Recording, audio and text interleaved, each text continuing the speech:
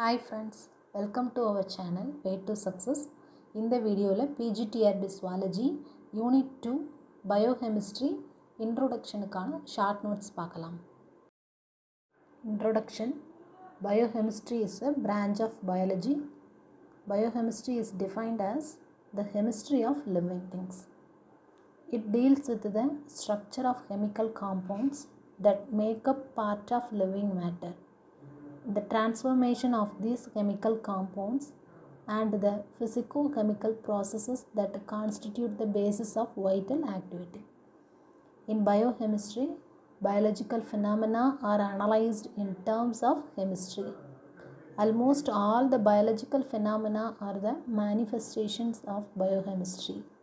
Biochemistry mainly deals with the organic compounds. The term biochemistry was proposed by Carl Newberg in 1903. Antony Lavoisier was the father of biochemistry. Historical survey. Biochemistry is relatively a young science.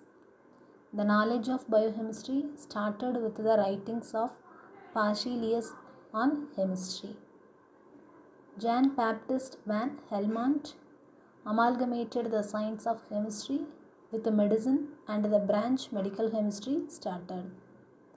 Carl Wilhelm Scheele isolated citric acid from lime juice, lactic acid from sour milk, malic acid from apple, and uric acid from urine. Antony Lavoisier was the father of modern biochemistry. He developed the concept of oxidation and also animal respiration. He equated respiration with combustion.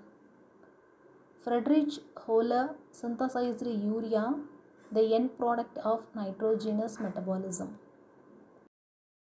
Just as von Liebig was called the father of agricultural chemistry, Michael Several demonstrated that fats are composed of glycerol and fatty acids.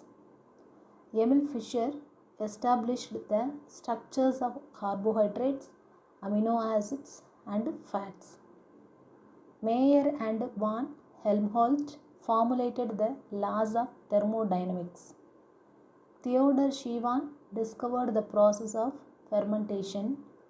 Louis Pasteur established the branch of microbiology in 1857. Sorensen developed the concept of pH. Funk recognized and isolated vitamins. Emden and Meyerhoff elucidated glycolysis. Krebs cycle was discovered by Krebs. Watson and Crick proposed a double helical model for DNA.